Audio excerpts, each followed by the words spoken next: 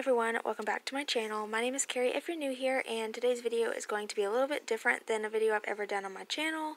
I am basically just doing yard work, housework, doing a little bit of things that have been on my list to get done.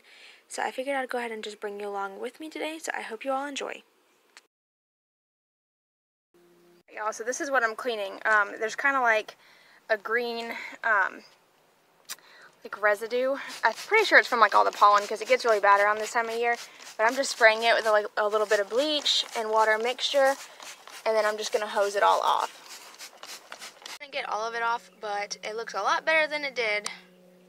Hey guys, so excuse my appearance right now. I've been sweating really bad. I've been outside cleaning off the siding, which I probably will put that in this clip. How I do that, I just use like one of the kids' little brushes, and that's what I use with a spray bottle. Anyway, I'll put that in the video as well. But I want to share with you guys a little tip to kind of make your house look a lot nicer, but not spend a whole lot. So it's just caulking the creases, the areas that need to be caulked, because this is super cheap. This is only like $1.50 at Dollar General, and it will do quite a bit. So I don't know if you guys can see this. I'm going to show you.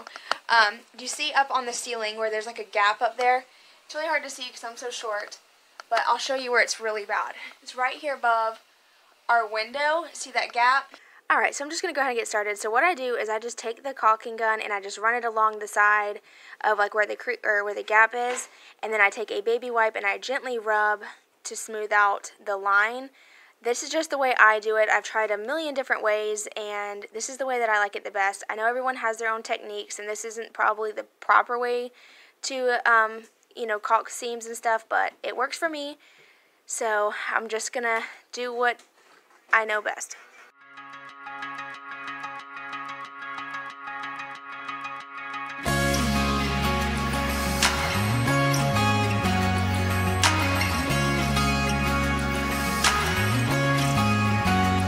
I've been high, I've been low, I've been chasing all the things I never had before, all the way down by the river.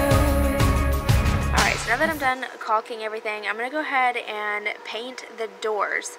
So this is something I've been wanting to do for a while. I just have been procrastinating because I wasn't sure how they would turn out with the type of material that these doors are.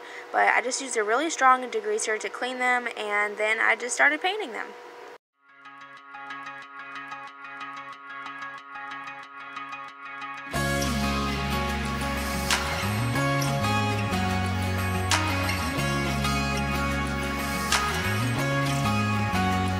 I've been high, I've been low, I've been chasing all the things I never had before, all the way down by the river. I found a place where I can drown the old you, and when you look on the horizon, what you see is what you get.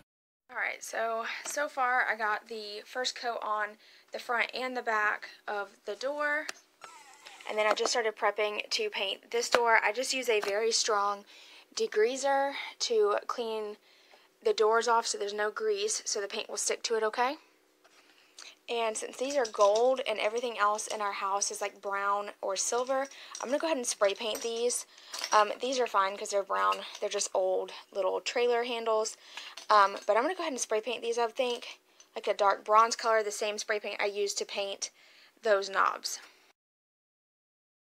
So just in case anyone is wondering, we are just using the Color Place paint to do this. This is not the paint and primer mixed together.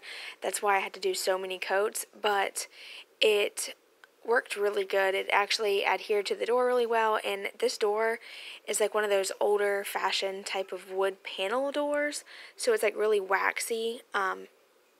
I don't know how to really explain that texture, but anyway, this paint did adhere to it okay without peeling or anything like that. I did have to do a total of 3 coats, which I'll probably explain somewhere in the video, but so far, so good. Alright, so as you can see, I actually just paint them while they're hanging up. It was just a lot easier than taking them off, going and finding a spot outside, waiting for one side to dry, and then flipping it.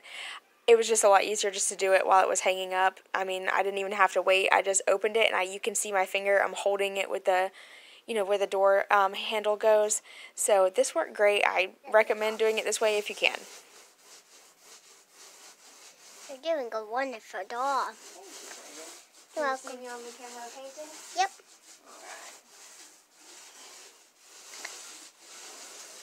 Looks so beautiful.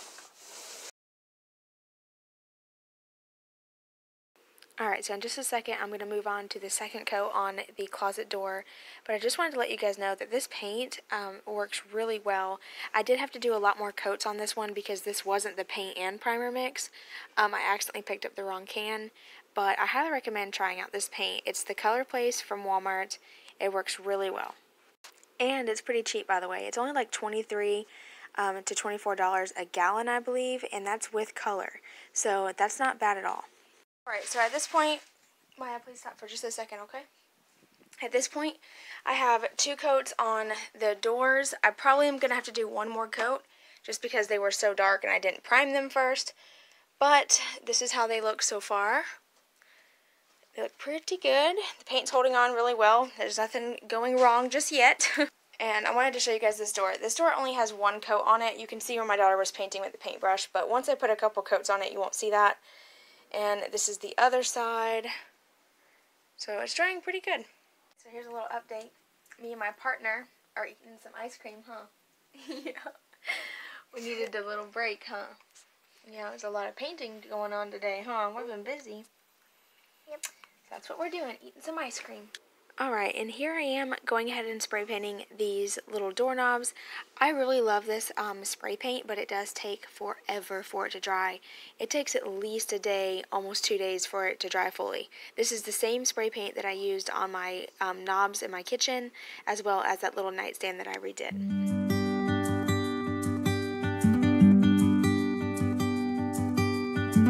Don't wanna sleep tonight at all. Alright, you guys, I am pooped. I have done, got 3 coats of paint on the doors in my bedroom.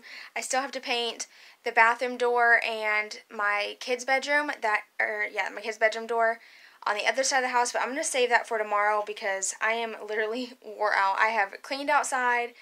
I've been so busy, but the doors look super good, white. They look brand spanking new. It looks really pretty in here. So I will show you guys a clip after, as soon as I get the little knobs back on.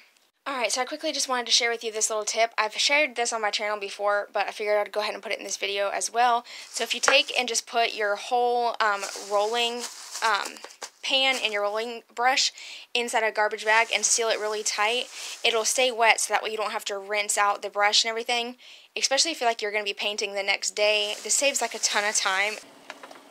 Alright, you guys, so I just pulled in back home and I got Subway for dinner because I was too tired to cook. So we're going to eat some Subway. But I just wanted to tell you guys that everyone in my house is being so grumpy but me. I'm the only one that's in a really good mood, and I was like, what is wrong with everybody? Let me get out of this house. So hopefully everyone, maybe everyone's just hangry. That's probably what it is. But I'm going to show you guys the doors in just a minute after we eat dinner, and then I'm going to end the video. So I hope you guys are enjoying. Alright, so these are the doors now that they're all painted white. Looks so much better. We're going to have to get new door handles because I broke them. And this is the bedroom, or the closet door. Like I said, I'm going to have to pick up some new handles because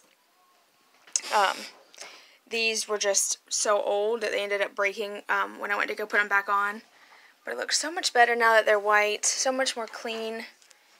And then y'all can see that that gap is all filled, so it looks so much better in here. Alright, and so then this is the backyard right now. We have a pond back over there. All this stuff that's piled up right there is just weeds and stuff that have grown up. There's a bunch of like garbage in there from the people who lived here before us, so we need to go through there and clean it all out, but this is what we're working with so far. I want to plant some like flowers inside the roots of that tree right there. I thought it would be pretty to make that like a little garden area. So, this is what we got so far. So, it's really pretty out here. It's so beautiful. Alright, you guys, so that's going to be it for today's video. I hope you guys enjoyed. Shh. Don't forget to give me a thumbs up. Hit that subscribe button if you're new to see more videos like this. And I'll see all of you in my next video. Bye, y'all.